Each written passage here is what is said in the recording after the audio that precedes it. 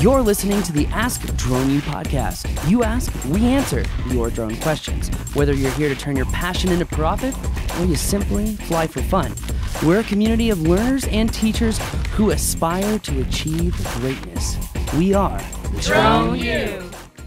Well, hello and howdy, cowboys from the wild, wild west of Nuevo Mexico. My name is Paul.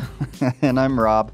And this is episode 711. Thank you guys for hanging out with us today. Appreciate it as always. Another informational podcast from the boys of Ask Drone U. Indeed. Here to help you. But before we go there, do you want to say, really excited for everyone who's already signed up for the DroneUgiveaway.com. We've got a few days left for that. You're definitely going to want to take a second and sign up to win that, because not only will you win a drone, but you'll also win months of exclusive access into our 27 courses at the Drone U, and you also get a landing pad. So if you want a Mavic Pro Platinum landing pad and access to education to increase your skill, whether you want to show off to your friends or whether you want to turn your passion into profit, you know where to go. DroneUgiveaway.com. Yep.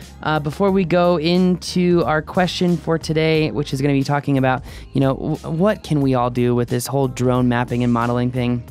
And by the way, guys, we have a show coming up very soon where we're going to talk about the legalities issues of mapping and modeling. And then we're going to do another show where we're actually going to have multiple heads of state on the podcast to discuss from the state board of different surveying state boards to come onto the show. And we're going to have lawyers coming onto the show to talk to you about exactly what you can and what you cannot offer as a drone pilot for quote-unquote mapping services. This is also why I have been calling it modeling for quite some time. And recently, with this whole issue that's going around the internet with a drone deploy user being shut down in California, the issue has been raised again. So I just want to make sure that you guys are getting the right information. But before we go into today's question, Rob he's going to handle our ad for the day because, well, he just does such a good job at it. I mean, don't you love listening to him talk about these things? Okay. Anywho, we are very, very thankful for videoblocks.com and audioblocks.com, and they're offering a deal for our listeners. If you go to videoblocks.com/drone, you're going to get access to the hundreds of thousands of video clips, audio clips, things that you probably would never be able to get on your own unless you spent a lot of money and a lot of time, left your family behind just to go get a bunch of clips to use in that video that you're doing for the dealership or whoever you're doing it for, the resort. They've got a lot of great stuff on there that you can tap into and complete that video that you're putting together that is going to wow your client. So check them out, videoblocks.com/drone, and let us know what you think. We'd really like to hear that as well. So definitely. Let's hear that question, Rob. I'm super stoked to talk about modeling. Hey guys, this is Brian in Arizona. I'm very interested and excited about learning how to do mapping and modeling. I've heard you and a lot of other people say on multiple occasions that it's the future of the drone industry. I have no personal experience or history in this field, and I'm curious who actually wants these models and maps created, and how would I go about finding them and contacting them so that I can try to get my business going. Thank you very much. great question, Brian. I like your proactiveness. Hasn't done any of this yet, but he wants to look into it, understands that it's where things are going, at least in part, if not significant part. There's a lot of different places or directions that he can go with this. There right? are a lot of different directions that he can go with this. And this, again, goes back to the legalities issue of, quote unquote, drone mapping. But creating models is one thing. Interpreting maps or models is also something that drone pilots should really stay away from unless they have, a quote unquote surveyor's license or they're working with a surveyor or a civil engineer. But if we actually move away from doing, let's say, topographical maps, or orthomosaic maps, there is a lot of really good stuff that we can do with models. And, one of those things is interactive maps. So like one thing that I've been doing is working with some high-end luxury realtors recently in creating models of these properties and then using 360 images and putting those 360 image annotations inside of the models themselves, hosting them on the internet. And then that way it's like almost the realtors are mixing Matterport with drone stuff. Yeah. And 360 images. It's all about, navigation though. You've got to have some significant web experience to actually do interactive models, but as more and more institutions are working on the deliverables for maps and models on the internet, there's more and more coming out there for your clients to be able to take this data, interpret it themselves, and also consume the data. But for a lot of people who are just trying to get into mapping and modeling, I would definitely check out the guys at Uplift. I know DroneBase is doing more stuff, but Uplift is really paying a lot more money than DroneBase. And you can go out and you can do cell phone tower inspections. You can do construction modeling. Construction modeling really isn't about, as they would say, surveying. A lot of people just want to see permanent installation. They want to see the progress. They want to see what's been built, what hasn't. It's really a 360 interactive model that you can actually really get a bird's eye view and move around. You are in control of the camera essentially at that point. It's not up to the drone videographer for you to say, hey, I need you to go out and shoot this video and do this and do that and blah, blah, blah, blah. You can actually see very fine detail on what's been done, what hasn't been done. And it's been very useful for a lot of different clients. Yeah, so it takes that to a new level as far as, like you said, the detail, and maybe you've got an investor in Dubai or something who's interested in the building that you're putting up in LA. And rather than just some images, it's creating a more interactive experience for that investor, which makes the developer look better, makes you look better. So it's just taking it to a deeper level, which is kind of how the world just works. It is kind of how the world just works. In addition to that, though, a lot of people are not using models or quote-unquote drone mapping for marketing.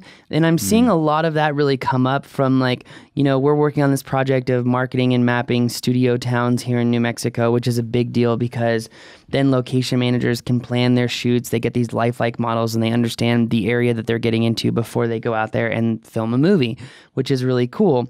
Also seeing that for a lot of golf courses. A lot of golf courses are implementing these point clouds into their navigation software, which is all about just the little golf carts going around. It's no formal navigation, so surveyors you can pump the brakes there.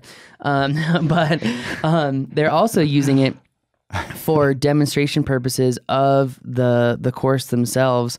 And I think that that's really, really important to showcase people what they can expect when they play certain golf courses. Sure. But, in addition to that, a lot of people are using modeling to just go over, what they can expect when they're, essentially buying something. It's a way to go out and prove that something exists. It's a way to go out and market and show off in a very, real setting of what's there and what isn't. Because oftentimes a lot of people are told that one thing is there and it's just not. Yeah, I mean, one of the things that we've talked about is as it relates to perhaps getting out there and doing resorts, for example. You're going to give the people that are looking at your resort an opportunity to kind of, again, go deeper as to what the experience is like, as opposed to just pictures or even video. Because in video, as you alluded to a little bit earlier, Paul, the person creating the video is the one who's directing you where to look and where to go. But when you turn that into a model, an interactive model, which you can do through this mapping process, now you're giving that control over the person who's on your site checking out your resort. So it's just one of those really great upsells that people can use to increase your business. Yeah, in addition, a lot of farmers are using it as well. It's being used in agriculture to really get a bird's eye view and, quick data sets on exactly what they're growing, the volume that they're getting. In addition, a lot of people are using this for, volumetric measurements of just essentially foliage growth. It's something that's not super highly technical, but they need to know what can they expect to quote unquote tear down, or what can they expect to get as far as, and another thing that I'm seeing, sorry, my mind is just jumping from place to place to place, in disaster management. They're trying to measure exactly how much material is being cleaned up because the government pays for that. So, if they had a quick way to measure truckloads of material going out, because this is something that used to be fraudulent all the time, is that, they would fill up a truck half full of pallets and then put the rest of the damaged debris on top of that, call it a full truckload, right, and go out there and, get paid by the government. And this could be one way that you could get, pictures and a measurement for the government to say, all right, well, this is, a full truckload, but this is what it looked like. So you can actually, kind of go through there and take a look at each truckload. I mean, I think this is one of the things that we're just really scratching the surface on. I don't think that we're even going to be able to cover all the appropriate uses of drone mapping and modeling. I mean, from permanent record of installation on construction sites to agriculture to, marketing and modeling of locations for, let's say, okay, we talked about movies. Let's talk about, the travel bureau. What is it called? Conventioners and Travel Bureau, ACVB or whatever. Albuquerque Convention and Visitors Bureau. Yeah, Visitors Bureau. That's the word I was looking for. So there are a lot of things that you can actually use modeling and mapping for. And I think it's becoming an industry that is going to disrupt a lot of other industries because there's so much that you can do with it. Yeah, so kind of a question for you, Paul, as far as your perspective. The drone industry has taken some time to sort of get into the mode of acceptance, if you will, by society, by the people who would actually use it. Does this take that to another level? So, for example, if you're going to the head of the Albuquerque Convention and Visitors Bureau, how difficult of a time are you going to have explaining to them the value of this? Or is it getting to the point where it's pretty doable? I think explaining the value is all about visuals because, in fact, I was recently talking to someone in another state about helping them advertise their studio locations, and he was like, oh, well, we already talked to someone someone was from here in town about doing point clouds, blah, blah, blah. And I said, well, that's cool. But he's like, yeah, they're using LiDAR, super techy, super cool. And although it just didn't really look like and show off, our stuff very well. And I showed him one of the models that we did, and he was like, wow. He's like, that's like lifelike. That looks amazing.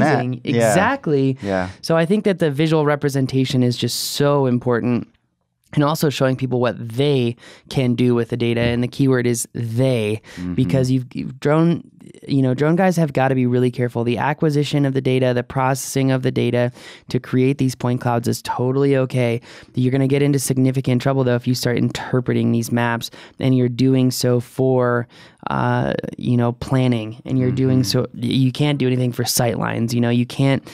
You got to be really careful, and that's something that we're going to have multiple podcasts on in the future, and we will discuss that. But a lot of people are not really explaining how or showcasing how modeling and mapping can be used for marketing, which in my eyes is really, really important. People want to have a virtual experience of going to certain places and experiencing certain things in as lifelike a manner as possible. Exactly. And if you're creating models where people can literally walk into a model and, put on VR glasses, because one of the things that people aren't talking about is drone models, drone maps, photogrammetry is how most video game maps are made. It's how you navigate through video games are these lifelike models that are point clouds. And, having those files, it allows games to be created, but it also allows for interactive spaces to be created. So more and more travel bureaus, more and more tourism bureaus are going to be looking at ways to engage and interact their clients and creating a model that people could put VR glasses on and walk through your models. I mean, if you are not familiar with this is totally doable right now. You create a good point cloud, and it's all about how you render the point cloud. You can put that point cloud in a gaming engine and totally walk through it with, Google Cardboard. So I don't even know this, but I'm going to ask, does our current suite of courses explain that part of it that you just went into? Not yet? No, it does not explain that yet because it's something that I'm still getting into right now and actually working with someone from NASA on how to do this because it's so technically driven. I mean, it's extremely important. Actually, if you remember a little while ago, I opened up that executable file on your computer and it was actually a map. That is a program that you can walk through the model if you had VR glasses on. So it's really cool stuff. Yeah, we are kind of messing with it, but but we haven't done training on it yet. Well, and as an example of how mainstream this is becoming, I wouldn't say that it has become, but it's becoming. There was just a commercial from a local remodeling company, and they are bringing people into their studio, and they're using VR glasses to help people visualize what they can make their house look like on the inside. Yeah. So that tells you how mainstream this is or becoming. True. And this is just an extension of that. Agreed. And if you get into it now, you're going to be in a good spot. So yeah, absolutely. Anyway, guys, well, that is going to do it for this one. There are so many ideas. There are so many things that you can be doing with drone maps and drone models. It's unreal. But just remember to focus on the benefits of photogrammetry over LiDAR. Lifelike models, color in your models, the ability to, clean them up really nice and do different things with them. LiDAR is really good for bare earth models, finite objects, super small finite objects, but they're not good for lifelike. So just make sure you understand that, you understand the differences. It's very, very important. And again, we'll be doing a podcast here on the legalities of drone mapping and modeling. But when it comes to marketing and it comes to visual representations of things, the sky's the limit. Right. So anyway, but that's going to do it for us today. My name is Paul. And I'm Rob. This is Ask Drone U.